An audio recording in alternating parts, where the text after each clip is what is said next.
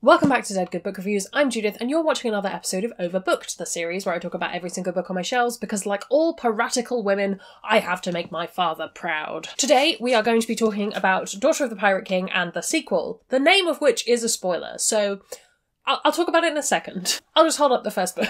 As far as I remember, I've had these for a fair few years. I'm pretty sure both of them were gifted to me by friends or family, regardless of where books are coming from. Nobody's paying me to talk about books, and all opinions are my own. There are a couple of content warnings that apply. This isn't like a particularly dark series, but there are a few elements that you might want to look out for, so I will link the story graph for this series below. And also, right, the title of the second book is a spoiler. I'm not going to get into spoilers. It's not a particularly unique spoiler, but if you do want to read book one, if you're desperate to read book one and you don't want that element spoiled for you, I'm going to ask you to click away now. Pause this video, go read book one, come back when you've read book one. It'll be fine, I promise.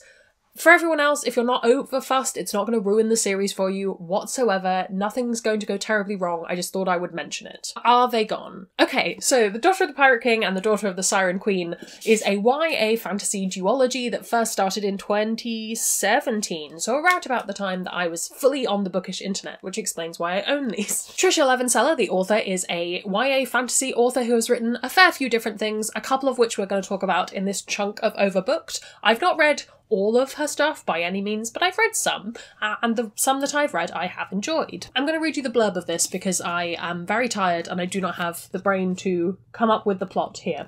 Sent on a mission to retrieve an ancient hidden map, the key to a legendary treasure trove, 17-year-old pirate captain Alosha deliberately allows herself to be captured by her enemies, giving her the perfect opportunity to search their ship. More than a match for the ruthless pirate crew, Alosha has only one thing standing between her and the map, her captor, the unexpectedly clever and unfairly attractive first mate Raiden. But not to worry, for Alosha has a few tricks up her sleeve, and no lone pirate can stop the Daughter of the Pirate King. If that description does not evoke for you, this is going to be a fun, piratical, romancy time, I don't know what you were reading, because for me, that description alone, I'm like, I know what I'm getting in for, I understand the tone, I understand the ideas, I understand what I'm getting, and I'm excited to receive it into my eyeballs. And for the most part, I would say this duology does deliver on that expectation. If you are not here for, oh, there is only one bed in my cabin, this is not going to be a series for you. I think it's interesting, it's pitched at she's 17. I think you could read it as an older YA reader, you could read it as a slightly younger YA reader and still have a pretty good time with it, which is always a good thing for me. The flip side of that we'll come on to in a moment, but I think for the most part, if you're here for quips and corsets and just kind of like arbitrarily throwing a corset on top of outfits, I don't know what you're talking about. If you are here for that, you will have a good time. I think there is something for a book that just does what you want it to do. I personally am very here for that, particularly on the days where I just need something to just go into my mind that isn't too long. This book is just over 300 pages and it's quite big font. So it's a nice, shortish story that you can just read and be done with. You could read the whole duology in a weekend. It would be a great time. I also think that as much as the romance is really kind of tropey and cliched, as is the whole book, it's nice. It's a good romance. It has a couple of moments of like, oh, just talk to each other, please. Just have a conversation, everything will be solved. But if you're in the right mindset for, I'm going to read this non-communicative relationship right now and I'm going to have a good time with it, it's a good time. I'm always here for girls with swords as well, and she has swords, and that's great. Now, obviously, flip side of all of that, if you are not here for YA, if you're not here for a fairly cliched, stereotypical YA pirate heroine, if you are not here for that kind of romance, if none of that appeals to you, don't pick this up. I know that sounds like a no-brainer, but really don't pick this up. There are some books that are tropey YA that you can still enjoy even if you're not really here for that. This is not one of those. This is a series you need to be in the mood for, okay? In some ways, this is quite a simple review in that sense because it's basically, these are all the good things, but if you don't like them, these are all the bad things, right? It's just a flip side.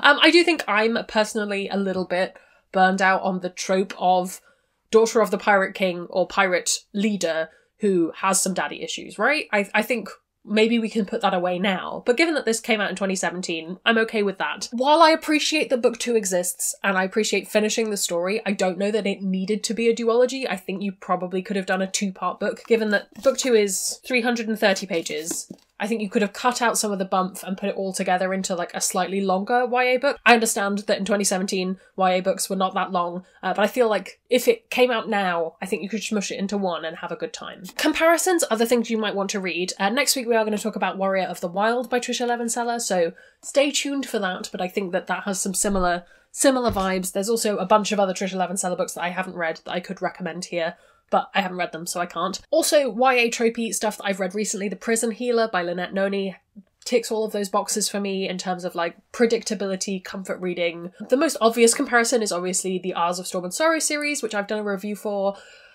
reasonably recently, within the last 6 months, I would say, by Bex Hogan. I personally ended up unhauling that series, not because I didn't enjoy it, because it wasn't going to be something I would want to reread. I don't know if maybe it's because these are hardbacks and I have a harder time letting go of them. A harder time, not a pun intended.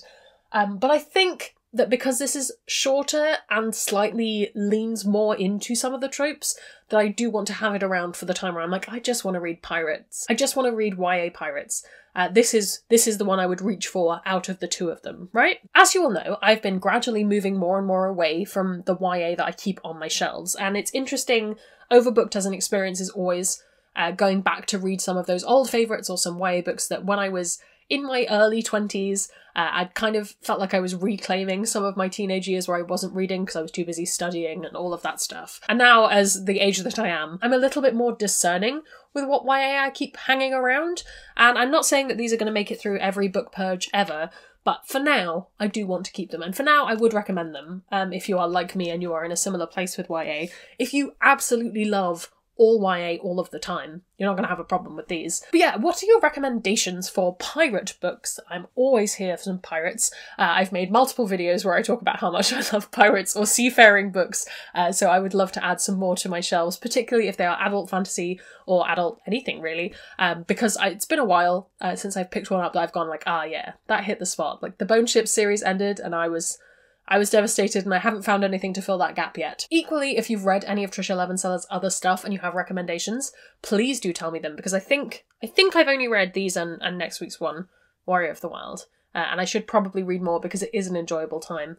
And when I want YA, I really do want like this. I want this. While you're down there commenting all of those recommendations, if you haven't already, please do subscribe. It makes me feel loved and appreciated. You can also follow me on social media. Come hang out on Discord where we have a wonderful time talking about books. Nothing makes me feel more loved and appreciated than my patrons over on Patreon. If you'd like to join their number, that's linked below as well. Thank you so much for watching. That's all from me, and I will see you in the next one. It's gonna be some bloopers now. Welcome back to Dead Good Book Reviews. I'm Judith, and today...